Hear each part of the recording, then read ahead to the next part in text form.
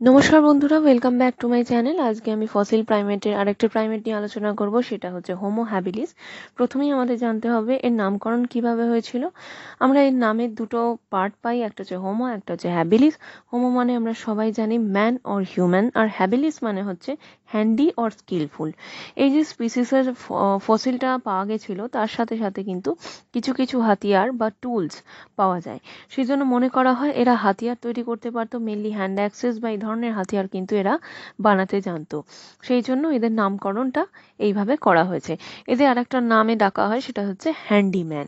যেহেতু এরা হাতিয়ার তৈরি করতে পারতো, সেই জন্য এদেরকে কিন্তু হ্যান্ডিম্যান হিসেবেও চিহ্নিত করা হয়।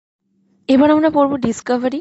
এখানে বলছে the Discovery of Homo habilis began in 1959 when two teeth were unearthed at Olduvai Gorge in Tanzania by a team led by Luis and Mary Leakey. Parts of a boy's skeleton were located at the site the next year and additional fossils from other individuals continued to be found.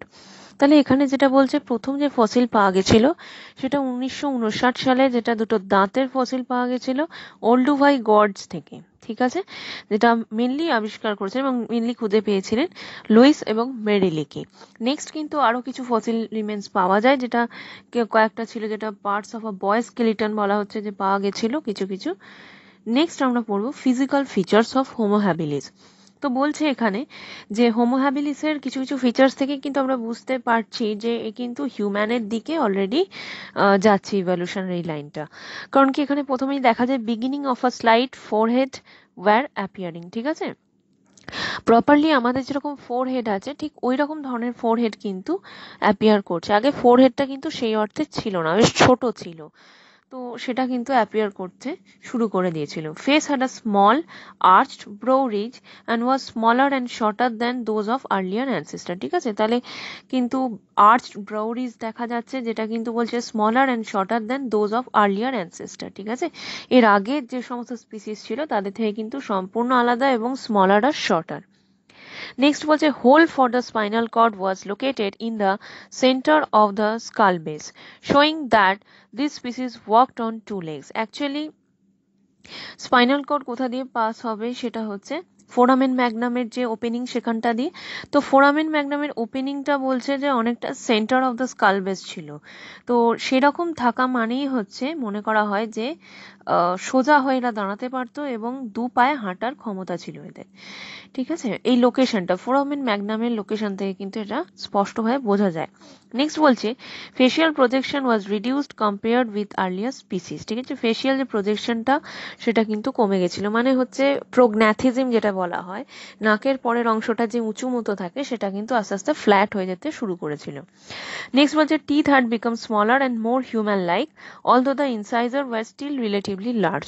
তাহলে কি বলছে যে হিউম্যানদের যেরকম দাঁতগুলো ছোট ছোট হয়, মানে আমাদের অ্যানসেস্টারদের থেকে ছোট ছোট, ঠিক ওরকমই কিন্তু অ্যাপিয়ারেন্স হচ্ছিল দাঁতের।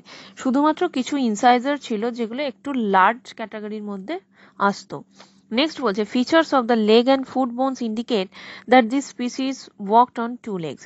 কিছু কিছু লেগ বোনস এবং ফুট বোনস এর কিছু কিছু ফিচার্স থাকে, যে ফিচার্সগুলো দেখে বোঝা যায় যে কোনো প্রাণী দু পায়ে হাঁটে, মানে শুধুমাত্র দু পায়ে হাঁটে নাকি চার পায়ে হাঁটে সেটা কিন্তু বোঝা যায়, বা কিভাবে তারা হাঁটতো সবকিছু।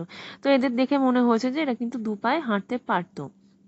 তাহলে আমরা কিন্তু দু পায়ে হাঁটার অনেকগুলো এভিডেন্স পাচ্ছি। এক হচ্ছে ফোরামেন ম্যাগনামের লোকেশন স্কাল বেসে, আর একটা হচ্ছে আমরা লেগ বোন এবং ফুট বোনের কিছু কিছু ফিচার্স থেকে কিন্তু বুঝতে পারছি। নেক্সট হচ্ছে ফিঙ্গার বোন proportion suggest the human like ability to form a precision grip. Precision grip হচ্ছে প্রিসিশন গ্রিপ এমন একটা প্রিসাইজ রাইটিং বা প্রিসাইজ কোনো কাজ করার জন্য যে গ্রিপটা আমাদের প্রয়োজন হয়।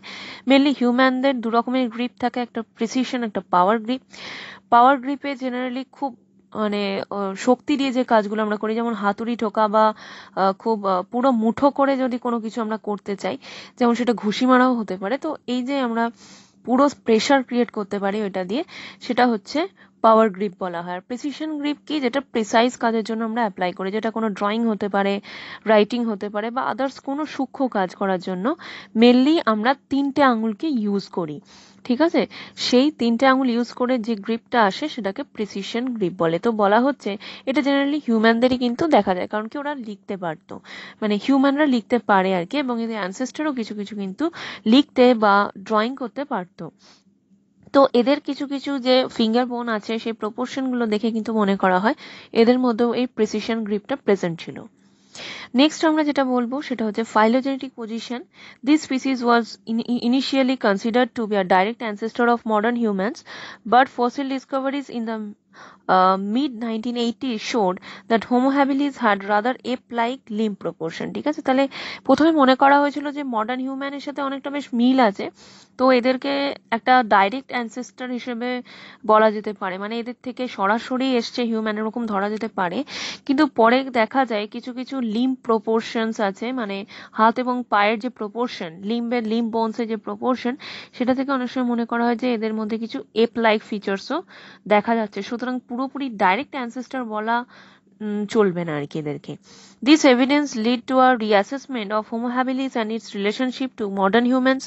Many scientists no longer regard this species as one of our direct ancestors and instead have moved it onto a side branch of our family tree. তো এইগুলো দেখার পর অনেক সায়েন্টিস্ট আছেন যারা কিছু রিঅ্যাসেসমেন্ট করেন এবং বলেন যে না, এদেরকে ঠিক ডাইরেক্ট অ্যানসেস্টর হিসেবে ধরা যাবে না, তবে সাইড ব্রাঞ্চ, মানে একই সময়ে উদ্ভূত হয়েছে, এরা এসছে, সেটা কিন্তু ধরা যেতে পারে। মানে একটা সাইড ব্রাঞ্চে আমরা ফ্যামিলি ট্রিতে বা আমাদের ইভলিউশনারি ট্রিতে কিন্তু আমরা এদেরকে ফেলতে পারি। আজকের ভিডিওটা এই পর্যন্তই। এই ভিডিওর নিচে কিন্তু এর নোটের লিঙ্কটা থাকবে, আপনারা চেক করে নেবেন, যাদের যাদের ইচ্ছা হবে ডাউনলোড করে নেবেন। আর যদি কোনো অসুবিধা হয়ে থাকে আমাকে জিজ্ঞেস করে নিতে পারেন, আমি ট্রাই করব ক্লিয়ার করে দেওয়ার। নমস্কার, ধন্যবাদ।